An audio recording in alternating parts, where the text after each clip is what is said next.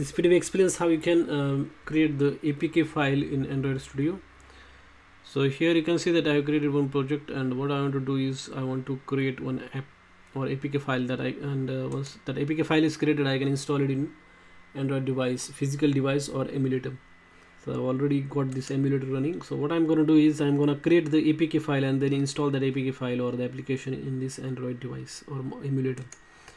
So for that, what you have to do is you have to go to build and then click on build bundle or APK, click on build APK. After that, build will start and then APK file will be generated. So you can just click on locate button to see if here that file is generated. So normally this is the path.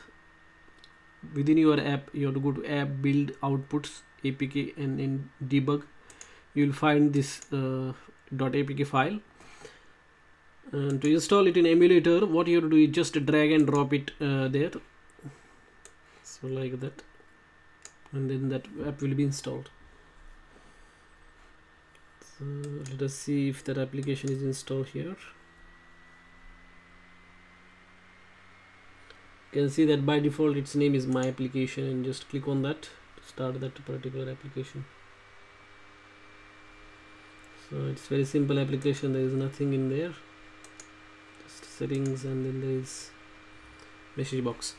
So that's it. That's how you can create the APK file in Android Studio and then install it on your Android device, and after that you can test it or whatever things you want to do, you can do that with that. Thanks for watching this video.